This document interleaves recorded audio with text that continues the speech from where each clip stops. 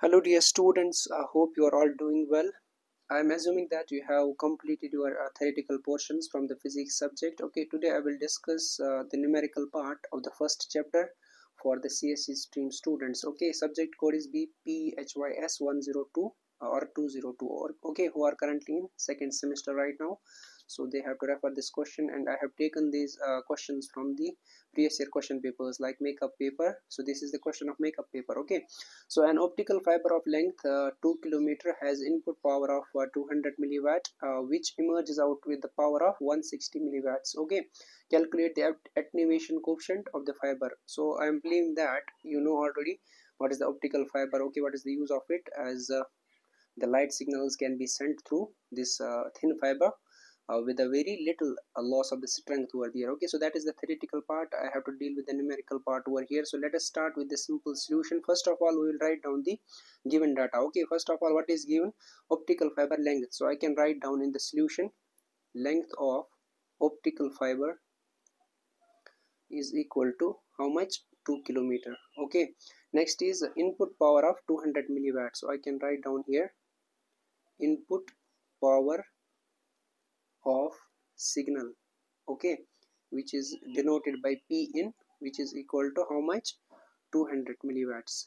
So you have to take in terms of watts. So I can write down 200 multiplied by 10 raised power 3 watts. Okay, next is which emerges out with the power of 160 milliwatts. So I can write down here output power of signal, which is denoted by P out. Okay, which is equal to how much? 160 watts milliwatts, which is equal to 160 into 10 power minus 3 watts. In terms of watts, you have to take down. Okay, so calculate the attenuation coefficient. So attenuation coefficient is denoted by alpha, which we have to calculate, and already we have the formula for it. Okay, so we know that what alpha is equal to minus 10 upon L log to the base 10 P out divided by P in. Okay, so this is the formula for attenuation coefficient.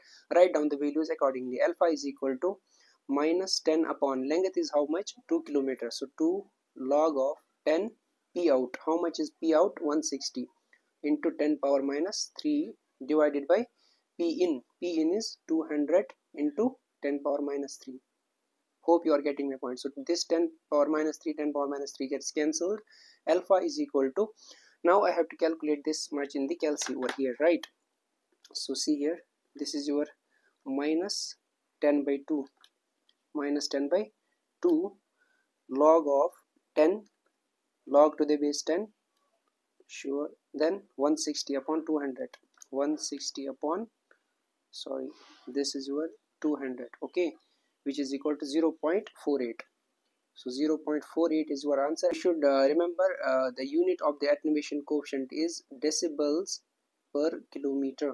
Okay, this is your answer for the attenuation coefficient and for this particular question. So it carries 5 marks. So you should not lose these simple marks over here. Okay, as I earlier mentioned that these are totally formula based questions. Only thing is you should recognize what is given, what we have to calculate. Okay, so this is all about today's video. Thank you.